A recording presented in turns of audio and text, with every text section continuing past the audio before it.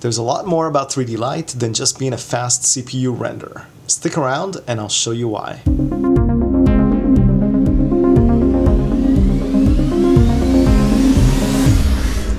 Hi, my name is Kaze and welcome to another Right Brain tutorial. So this is a bit of a continuation of my previous tutorial where I went into like the basics of 3Delight rendering engine. And in this one I wanted to dive a little bit deeper into the shading system of 3Delight and show you all the cool things that you can do beyond just adding basic textures to your models. Okay, so here we are inside Houdini. This is the render that I did after the end of my last lesson on 3Delight. I just kind of made it a little more interesting. So let's do a couple of things. First of all, I'm going to get rid of this sidebar just to give us a little bit more room by clicking this key. I'm going to still keep our thumbnails down here, but I'm just going to make this a lot smaller for now. And I'm just going to put this aside so that we have a little bit more room here. I'm going to do another thing. Here we are in the out context of Houdini into my 3Delight ROP. So because I want to move a lot faster, especially just to kind of show you guys a little bit of some of these shaders and some of these other things that I want to show you, I want my IPR to be a lot more responsive and I want to be able to get previews a lot faster. So I want to show you something. There is a tab here called Overrides, and if we click on this guy, we'll see that we can enable some speed boosting. Basically, we can kind of reduce some of the rendering elements, quality, and so on and so forth on the fly in order to get a faster, more interactive sort of way of previewing our scenes. So I'm just going to enable interactive previewing with speed boost. That's going to make the render a lot faster, and then it gives me a couple of different options. You can cut your resolution. You can keep it at full or half or quarter or eighth. In this particular case, because my camera is a 1080p, I'm just going to go down to half, so that's going to turn it into a 720p. And then as far as sampling is concerned, I'm still like with the basic default settings here, but I'm going to keep this maybe at like 25%. So instead of 64 shading samples, it will go to a fourth of that. There's other things that we can do. We can kind of disable, well, let's disable the motion blur. We're not going to be dealing with motion blur. Let's disable the depth of field. That's probably for another lesson. I'm going to show you how to do depth of field and motion blur. We do want to keep displacement enabled. Let's keep subsurface enabled. Let's keep atmosphere and multiple scattering enabled for now. Okay. Let's go back into my OBJ context, and here all I did from the last lesson is just basically create, just copy the grid and just kind of gave it this almost like kind of hollow cube, and then I had my VDB in the middle that I gave like a very, very red coloration. So we're not going to be dealing with the VDB right now. I'm just going to click that off, and also I don't really want these additional grids, so I'm just going to put all this stuff aside and focus rather on my plane down here. So let's frame that up somewhere like this. This is our grid, and right now our texture map is being mapped once across, in both the horizontal and the vertical of our grid. Here, let me just kind of zoom out a little bit so you can kind of see what I'm talking about. Okay, so our texture is not repeating at all. Our texture right now is exactly mapped out so that it extends from this side to that side just once, and from the bottom to the top just once. Okay, so we don't have any UV repetition. This texture is being scaled to match our grid. But what if we wanted to have some UV repetition? What if we want to repeat the tiles because maybe we want, maybe this grid is a lot bigger and this feels out of scale? So the first tool that 3Delight gives us in order to address UV tiling is actually like a UV node, which you will find, I guess, like under the utilities, UV, yeah, right here. Okay. A lot of rendering engines actually require this external node to change the sizing, rotation, and scale of the UV tiles. Redshift does not. Redshift actually builds this right into the texture node. However, 3Delight follows a more standard kind of way of doing things, so it does require an external UV node. There is advantages, however, and the main advantage is that once we plug this UV we're going to go from the out UV into the UV coordinate inputs. The nice thing about doing it this way is that now we have a single way that we control all of the maps that are being applied to our geometry. Because if you're in Redshift, for instance, and you have like texture nodes, every texture node has a scale parameter, rotation parameter for your UVs, then what tends to happen is that you change one of your texture nodes and then you have to go in and change it for all of your other texture nodes, okay? So normals, roughness, displacement, specular, metallic, and so on and so forth. So let's see what happens, for instance, if we decide to repeat this texture twice. So twice in the horizontal and twice in the vertical. We're just gonna click here under repeat U, and we're gonna type 2, and then same thing in the V, I'm gonna put repeat 2. So now all of a sudden we have 2 repetitions of our textures, 1, 2, in the horizontal, and 2 repetitions in the vertical, 1, 2. So effectively, we are seeing 4 copies of our original texture tile, okay?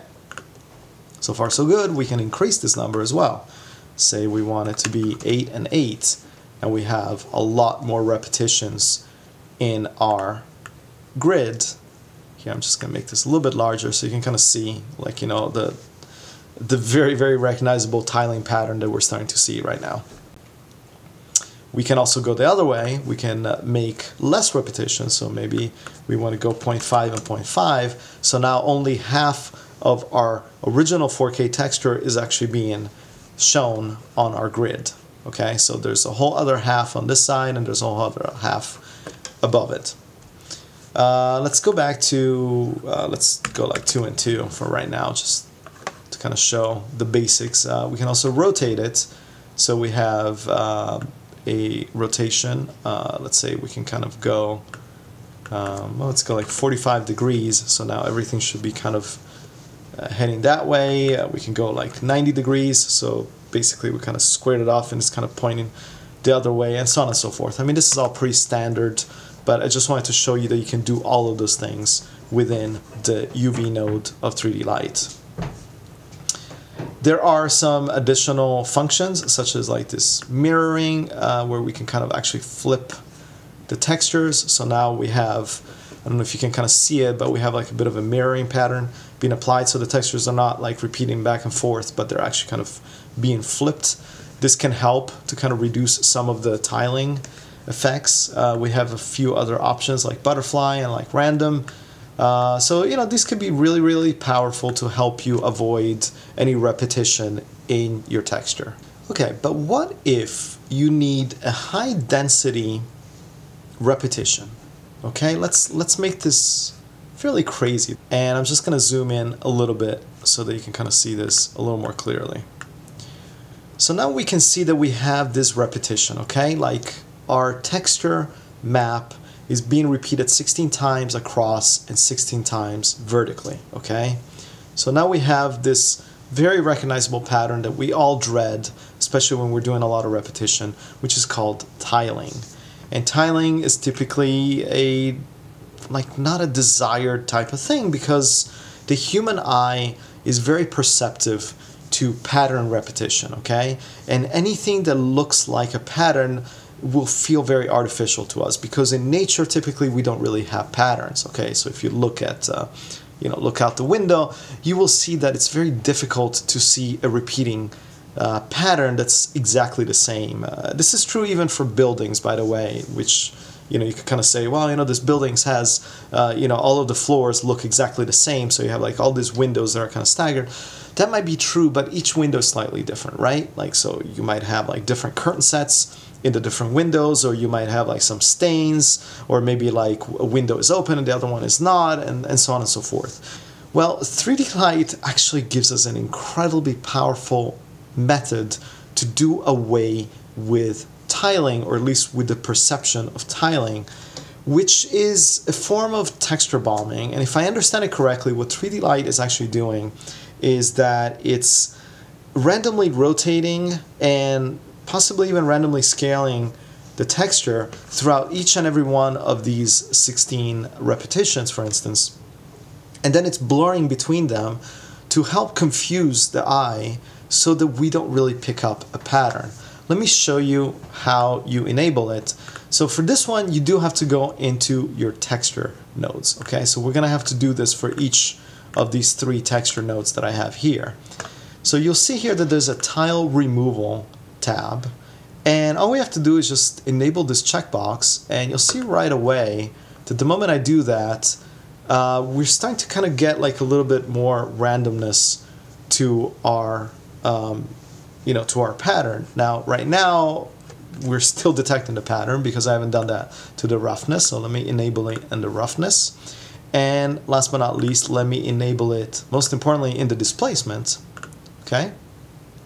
So now that I've enabled it in all 3 nodes, you can see what's happening to our grid.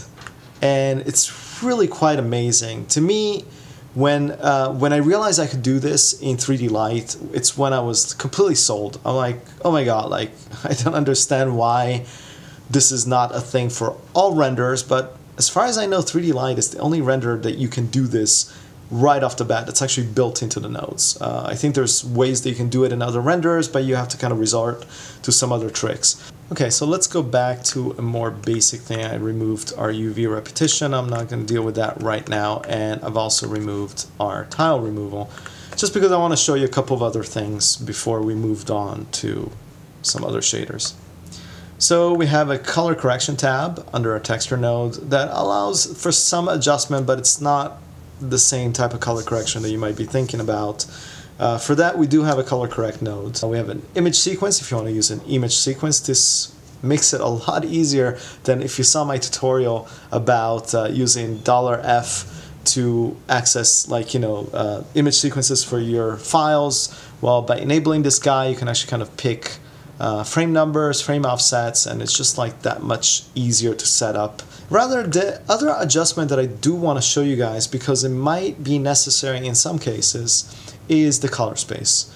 So color space is a bit of a difficult, complex subject for a lot of people, and basically it has to do with how the values of the pixels are represented for different types of color spaces and file formats. And typically you are dealing with linear representation, sRGB, which is used on most computer monitors. Rec. 709 is the third way, which is kind of like traditionally understood as what you see on television, okay? So those are different color spaces. In 99% of the cases, I found that just leaving things on auto is going to result in the proper interpretation of what the color space of the original color space of the texture is. Just so you know, typically when you're dealing with JPEGs or PNG, typically you're dealing with like either an sRGB or Rec. 709. However, you start getting into EXR and sometimes even some TIFFs, and you might be dealing with a linear color space. As I said, I could make a whole tutorial just about color spaces. I'm not going to go into that, but I'm just going to say that if you leave this on auto, it should work most of the time. However, if you're looking at your texture and it just doesn't really look like what you were expecting, maybe from, maybe you downloaded something from Quixel and you're looking at their previews, and then you're looking at your previews, and your previews look kind of weird or washed up, or the colors are kind of different or something like that, you might want to try adjusting this color space setting, to something like linear, for instance, or sRGB. All right, so what else does 3Delight give us in terms of shaders? For this next examples, I am opting to use something a little bit more complex than just the regular grid. I have this object from the Video Copilot collection.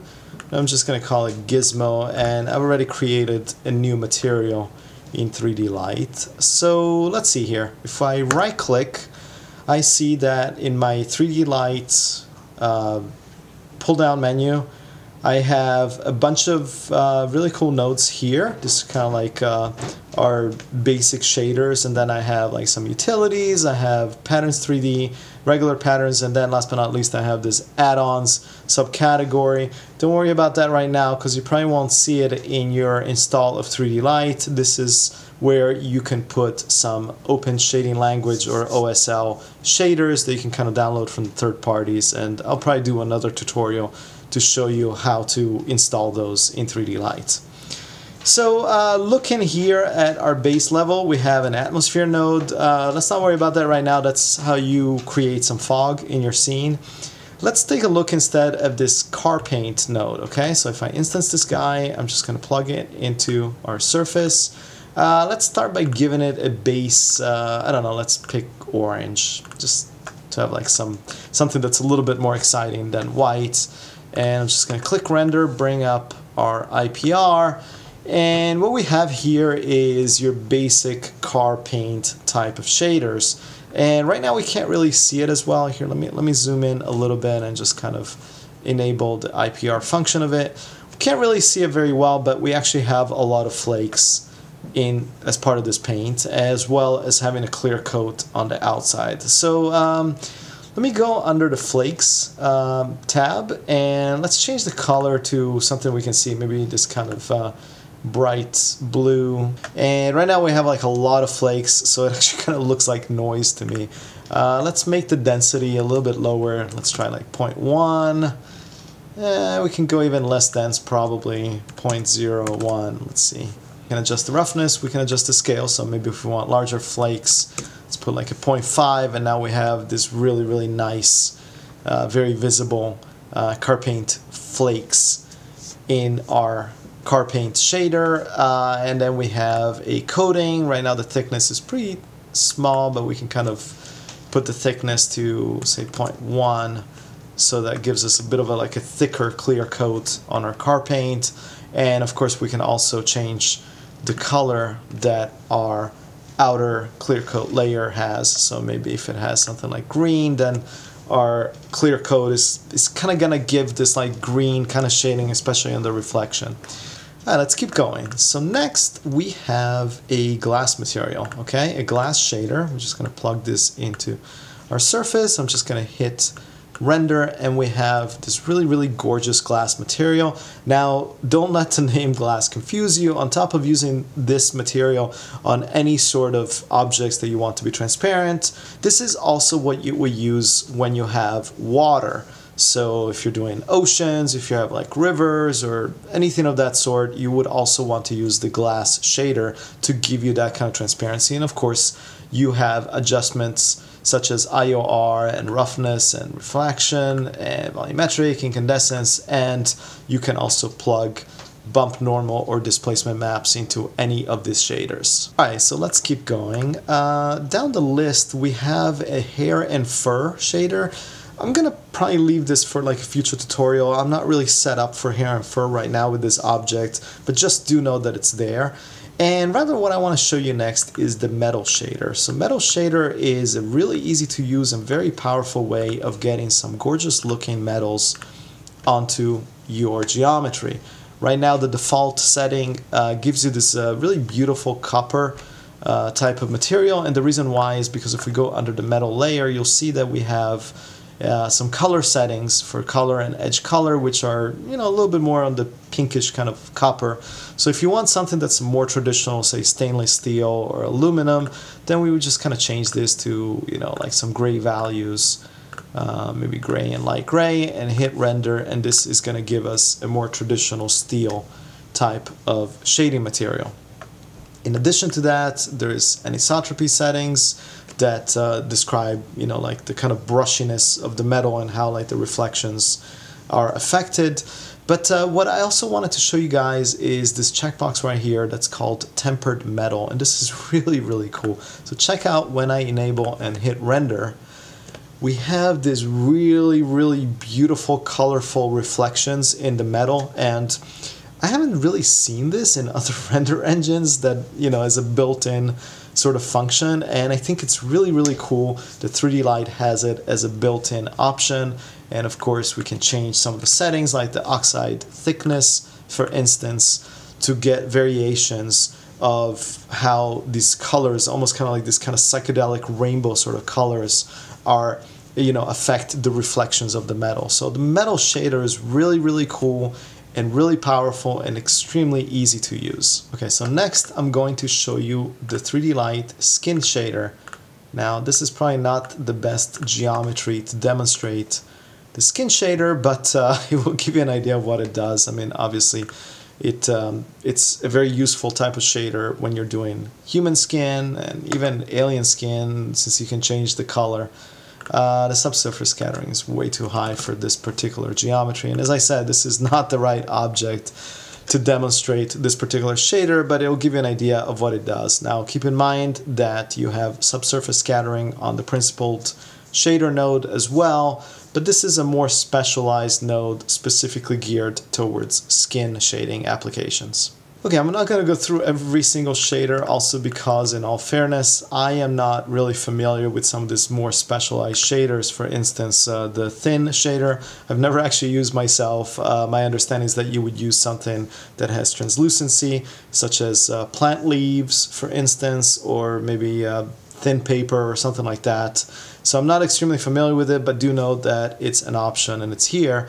What I do want to show you guys, however, is the toon shader, because 3Delight does have a built-in toon shader. So let's plug this guy right here, and if I hit render right now, it doesn't look like much, right? So you're like, is this really toon? It's not really looking like toon. Well, let's make a couple little tweaks. First of all, I'm just going to push this more specular type of value a little bit higher, but most importantly, I'm going to go into the outlines, and what I want to do is I want to change the color of the outlines to black, and also I'm going to do a couple of other things here. I'm going to enable our folds and creases, and maybe I'm just going to make the width a little bit smaller, 0.005. 0.005 for all of them, so that they're not quite as thick of lines. So if I hit render now, you'll start seeing that now this looks a lot more like a hand-drawn type of object. Here maybe I can kind of change the angle a little bit and give you a little bit of a better idea of what the toon shader is doing. So right now it's got like some fairly basic kind of adjustments here. As I showed you, it's just like basically you have like shading colors, you have like some other like kind of adjustments for like the highlights and diffuse and the specular weights, and then we have our outlines with the various thickness.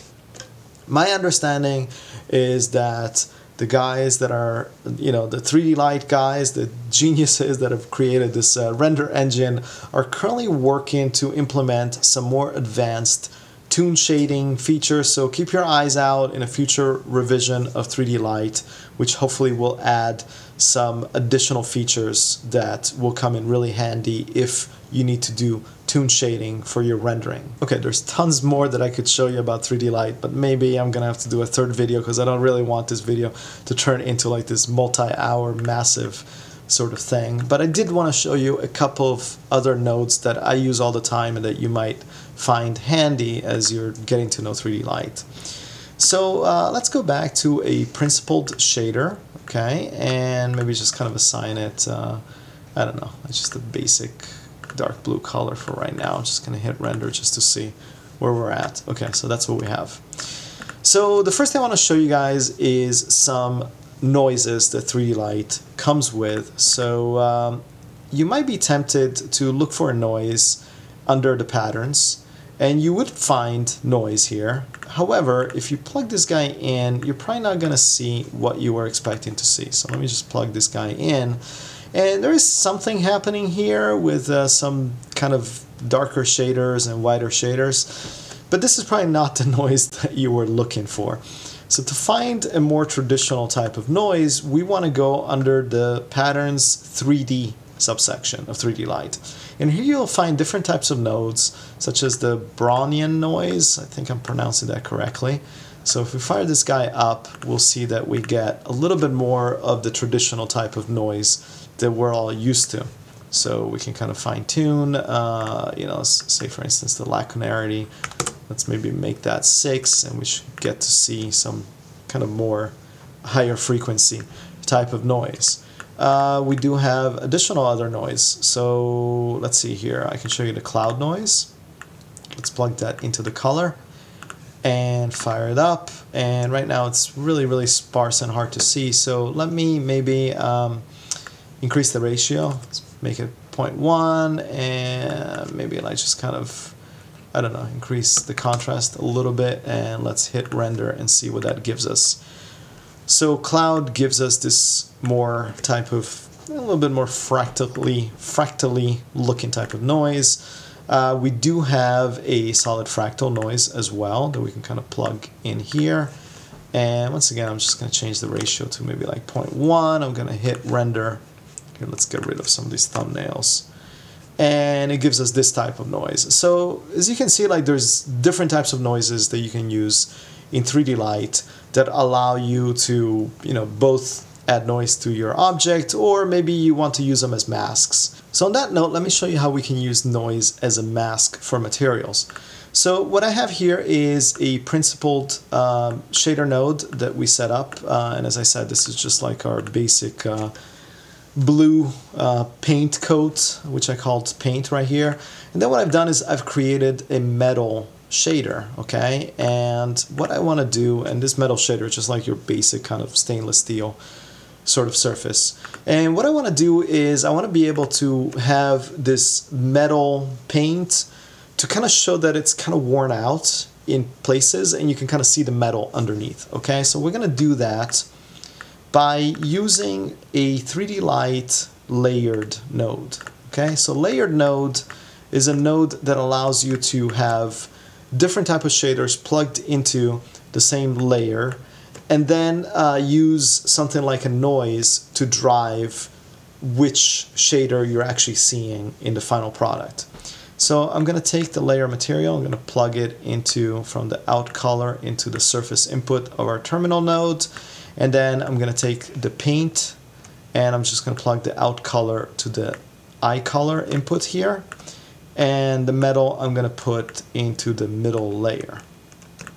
Okay, so let's talk a little bit about a concept that's pretty important in 3Delight and 3Delight shaders. What we have here is we have an out color from our fractal noise, as well as this RGB and then an alpha channel, okay?